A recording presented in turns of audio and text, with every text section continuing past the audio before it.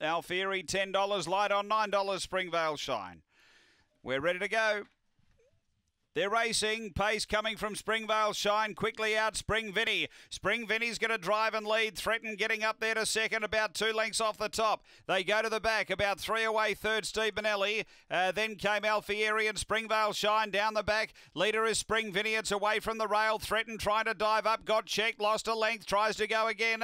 3 away, Steve Benelli. Up to the turn. Spring Vinny had the lead. Bit over a length on Threaten trying to balance up. It's in front though, Spring Vinny. And Spring Vinny all the way. Threaten second, third Alfieri, then Steve Benelli and Springvale Shine. Time here is around 30 and 30.